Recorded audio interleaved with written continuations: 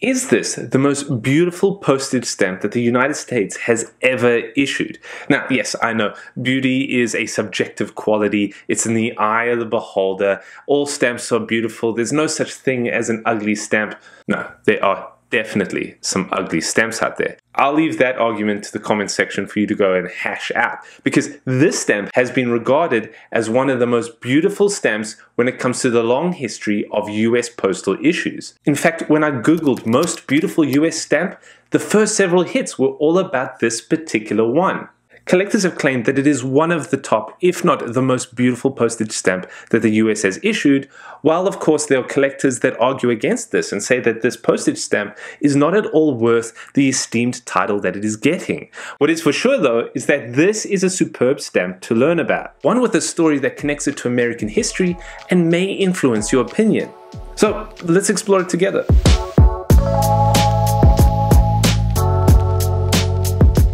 It's known as Western Cattle in Storm, a $1 commemorative that is part of a set of 9 stamps issued for the Trans-Mississippi International Exhibition in 1898. This was a World's Fair in Omaha. World's Fairs were popular, massive events that showcased the achievements of nations, and they typically varied in theme and character.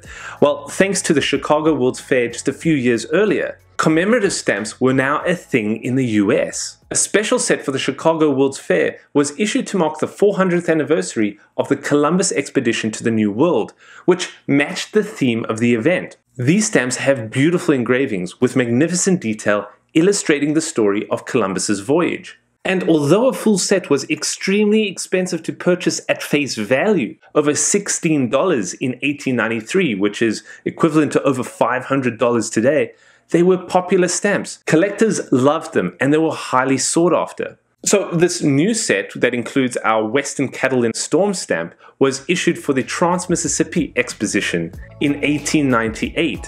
This time celebrating the West through 9 engraved images that were adapted from various photographs, drawings, and paintings. This includes an epic scene of a buffalo being hunted by a Native American on horseback, John C. Fremont on the Rocky Mountains, the hardships of emigration, and of course our Western Cattle in a Storm with a black bull up front. The frames were all the same except for the postage value, and they were all in a single color. This part is really interesting because they were all designed to be bicolor stamps. With the vignette in black, all of the frames were to be in different colors.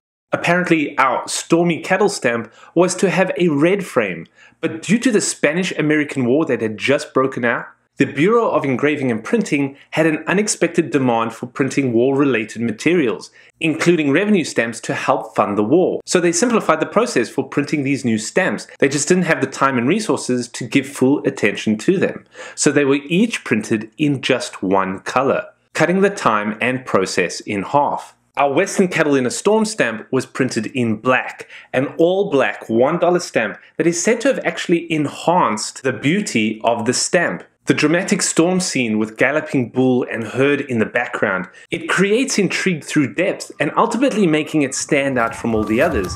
It's nothing short of an epic visualization of the rugged American West. Well, there's one small problem with that. This scene is not from an image portraying Western cattle, or any cattle either side of the Mississippi in the US. This was taken from a painting by John McWhirter, titled The Vanguard and painted in 1879. It had been etched and reproduced in a variety of ways, and was ultimately used without permission by the US Post Office Department. The painter was from Scotland, and he painted this in Scotland.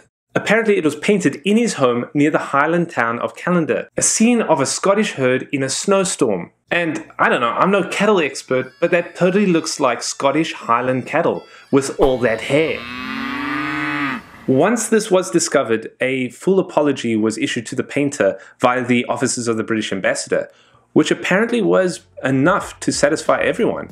Almost 57,000 of these stamps were issued, and while sales were initially high, not all of them were sold. The Post Office Department recalled the remaining unsold stamps, a number that is unknown today, and destroyed them all. So we don't know exactly how many of these are out there. They are highly prized by collectors and are available on the market in various conditions, both used and unused, but can cost a pretty penny. Good luck finding one of these on a cover for an affordable price. But there is an opportunity to own this rugged Western scene without breaking the bank. In 1998, the US Postal Service reissued these stamps for the 100th anniversary of the originals and the Trans-Mississippi Expo, and they did so in mini sheets featuring the stamps in their intended bicolor form. And what's really great, since they were high-value stamps in their day, they were issued with the same face value from 100 years prior. So you can own this $1 Western Cattle Storm stamp and even use it on outgoing mail. Technically, you can even use this one on outgoing mail, the original, because on an envelope, they are equals. But in the collector's market, they are drastically different.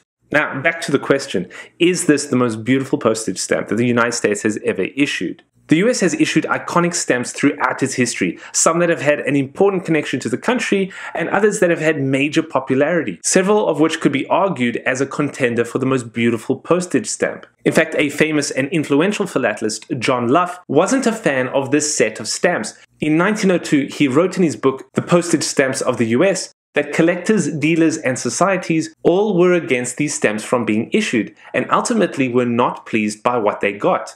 Overloaded with ornaments, heavy in color, and blurred in printing.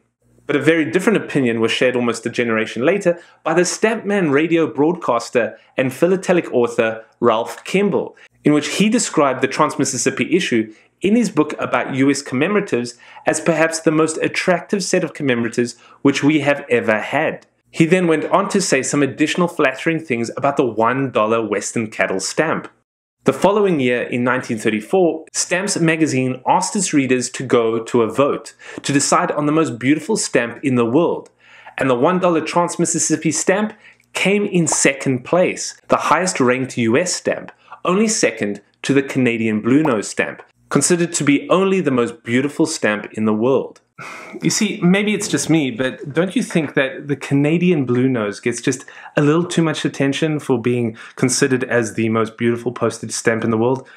I don't know, maybe we can talk about it at some point. Interesting to see the other rankings from that 1934 Stamps magazine. Notice the several Columbian Exposition stamps that made the list. There were only a total of 600 ballots cast and 15 winners recognized, of which 9 are from the US and 3 are Canadian. It pretty much needs to be called out that this contest was held via a US magazine, and of course the publication acknowledged this. But this magazine is continually referenced online when discussing the Western Cattle's beauty as well as the Blue Nose. And as we can see by the total votes, both of these stamps ran away from the rest of the competition. Since then, it seems that the stamp is continually brought up as a top beauty, if not the most beautiful US stamp that has ever been issued. From a personal opinion, yes, I am both intrigued and enamored by the beauty, emotion, and the rugged elegance that this stamp radiates. It's eye-catching, and it is certainly at the top of US stamps for me when it comes to beauty. But the bigger question, the question that matters the most, is what do you think? Do you think this postage stamp deserves such an esteemed and prestigious title? And if not, what belongs in its place? Let us all know in the comments. More videos are to come as we continue exploring the world of philately. If you enjoyed this episode, please hit that like button and subscribe. As always, thank you for watching and happy exploring.